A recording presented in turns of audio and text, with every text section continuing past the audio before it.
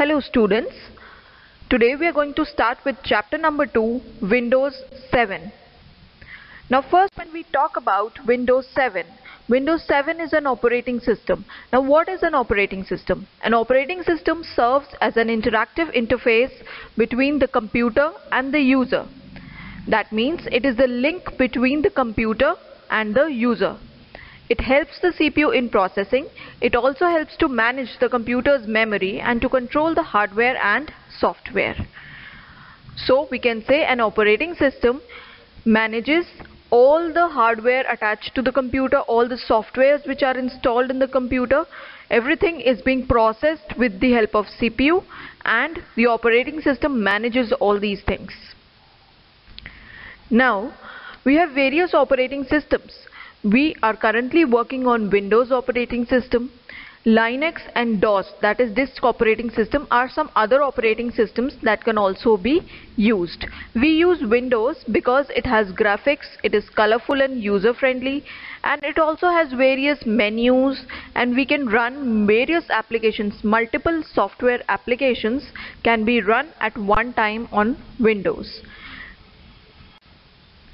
Now Windows 7, if we say, it is an operating system for personal computer made by Microsoft, launched in October 2009. Windows 7 replaced Windows Vista as Microsoft's newest operating system. It was previously codenamed as Blackcomb and Vienna. Windows has graphics and it is colorful and user-friendly. Multiple application softwares can be run at a time in Windows, as I've already told you. Now these are the few features of Windows 7. If we say, we have various gadgets like mini programs, we have calendars, puzzles, clock, etc., which can float on the desktop. Then we have sticky notes which can be put to remind anything. We can put the sticky notes on the desktop and put reminders on these notes. Then we have arrow features like shake windows. We can click on the title bar of the window and then shake it, and other windows will be minimized. Then we have upgraded accessories like MS Paint, WordPad, which have been upgraded. They have new features. Then it has new themes like new backgrounds, new screensavers. Then we have the start menu with a button. Then we have the jump list. We can right click on any program icon to display a list of the recent files. So these are a few features of Windows 7. Now this, as you can see, is the Windows desktop. We have the various desktop icons. As you can see, the desktop icons on the left. Then this is the desktop. Then we have various gadgets which can be shown on the desktop. If we talk about the start button, it lies here in the bottom left corner. Then we have the program buttons. This is the task bar. And on the right side corner we have the notifications icon, which includes the date and time shown by the system. So this is a Windows desktop. Now we talk about the files and the folders. A file is made whenever we save any work in any program. For example, we have PowerPoint, we have Paint, etc. So any work being done in any software, a file is made. There are two parts of a file name: the name given to the file and its extensions. Files made with different programs, they have different icons and they also have different extensions. Like if we talk about a Word file, the extension of a Word file is .doc or .docx. If we talk about a PowerPoint file, its extension is .ppt. Okay, so we have different types of files with different programs. They have different icons and different extensions. Now files and folders on a computer, they can be managed by a program which is known as Windows Explorer.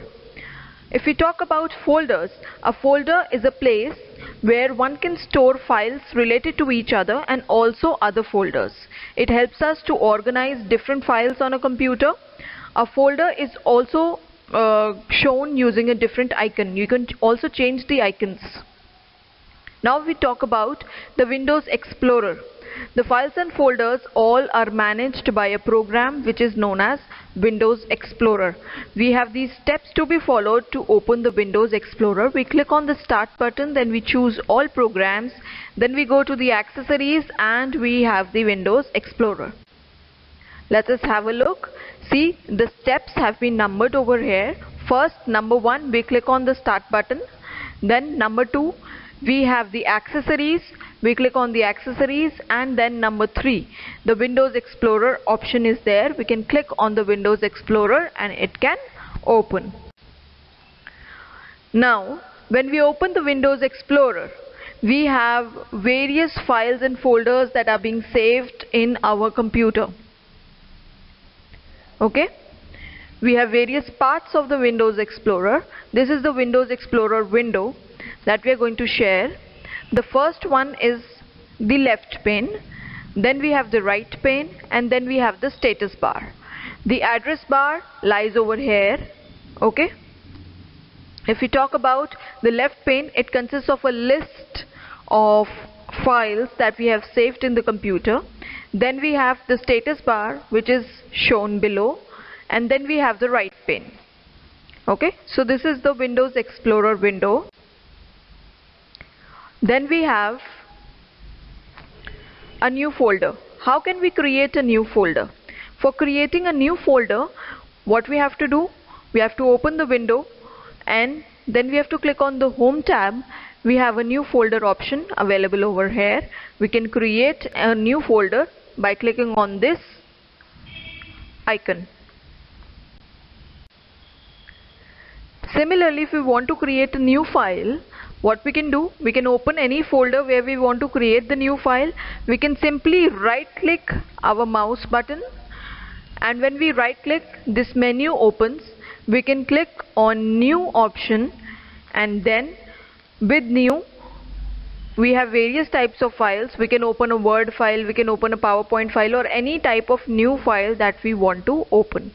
So simply when we right click, we have the New option. With clicking on the New option, we have this menu being popped up where we can choose any new file. Now, next we talk about renaming the file. Now I have various files, as you can see on the screen. These files, I want to change the name of a file. So what can I do? I can simply select the file. I can again right click with my mouse, and I have this rename option in the pop-up window. Okay, I can click on this rename option and I can rename my file. Similarly, if I want to delete my file, I can simply select the file, right click again, select the delete option, and my file will be deleted to the recycle bin. If I have deleted my files in the recycle bin by mistake and I want that file back, what can I do? I can open the recycle bin tools. I can open recycle bin and I can see all the files that I have deleted. So it's a savior. So what can I do? I will click on any file that I want to restore. I want it back. So I will simply select that file, click on the right option, right click, and then I'm going to choose the restore button. Okay. Now we move to how we are copying and moving a file. If you want to copy a file, we are going to select that file, right click on that file, a menu is going to pop up, and we have the cut and the copy option. If we cut this file, it will be removed from here and pasted into a new location where we want to paste. If we click on the copy option, this file is going to remain here also, and it will be copied to the new location also. So we will have two copies of the file if we copy the file, but if we cut the file, we will have only one copy of the file that will be pasted in the destination folder where we choose. Now the changing of the views of the files and folders. If we want to change the view, like this is the detailed view that you are seeing on the screen. The detailed view has name of the files, the date modified, the type of the file, and the size of the file. So if I select any folder, I open any folder and I want to change the view of the files present in that folder, I can simply right click anywhere in the folder and open the view option. In the view option, I will have various viewing options like content, tiles, details, list, small icons, medium icons, large icons or extra large icons. So I can choose any of the view and I will have the changed view of my folder. Then we have grouping of the files and folders. What do you mean by grouping? Grouping means arranging the files and folders. Group by option is present again when we right click on the window in the folder anywhere and we get the group by option. Group by, then we can choose according to the name or according to the date modified. If we choose name, then they will be arranged alphabetically. If we choose the date modified, then they will be arranged in an ascending order. The file which was modified the earliest will be shown first, then after that, then after that. If I show the type, then the file type, all the music files, all the data files, all the document files will be arranged differently. And if I choose size, then the size of the file, according to the size, the file with the minimum size will appear at the top, then the file with the maximum size would appear at last. So in this way I can arrange the view with the help of group by option. Thank you and have a nice day.